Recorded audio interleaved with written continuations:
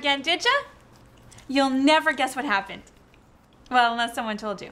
Guess who got saved from an evil plot this time? Me! It was kind of nice being the savee instead of the saver for a change. Juice? Thanks, Kim. Now, apparently, I was hypnotized by the evil computer system sucker to kill Captain Euchre, who'd been living at my house. When I lit the match, the propane-filled air was just about to catch fire, and Major Fault Line came in and earthquaked the fire out. Captain Euchre and I survived thanks to his cast cozy and his propane tank cozy. Pretty clever, huh? Juice?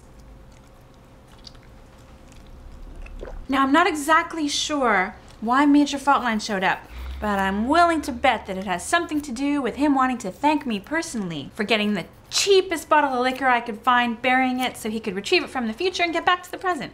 And maybe he could pay me the $8.15 he owes me because, well, I was out of pocket. So anyway, I'm no longer hypnotized. Captain Euchre is back to his normal self. Sucker, the evil computer system, has been defeated. And here I am back at DynaGal's house. Hey, I guess it means the wedding between Captain Euchre and my roommate Kim is back on. Which is kind of funny because she's already been on the honeymoon. You're kind of getting a 2-for-1 deal out of this, aren't you, Kim? Better be some more good this time.